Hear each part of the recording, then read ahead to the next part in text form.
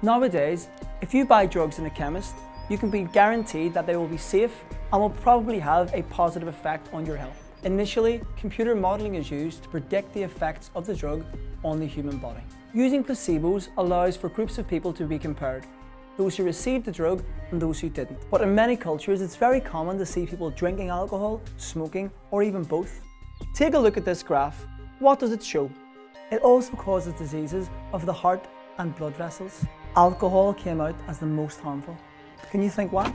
There are lots of negative effects as well. Impaired judgment, slower reaction times. Alcohol-related crime harms our society and also costs money to provide policing. Then one mark is going to be for naming the substance and the other mark will be for describing its effects. Depressants are drugs that decrease brain activity and slow down reaction times. It's unfair if people gain an advantage over others because of the use of drugs. Recreational drugs are drugs that are taken for pleasure. They can be legal drugs like alcohol, for example. Sort them into two groups, legal and illegal. For Class A drugs, this could mean life imprisonment.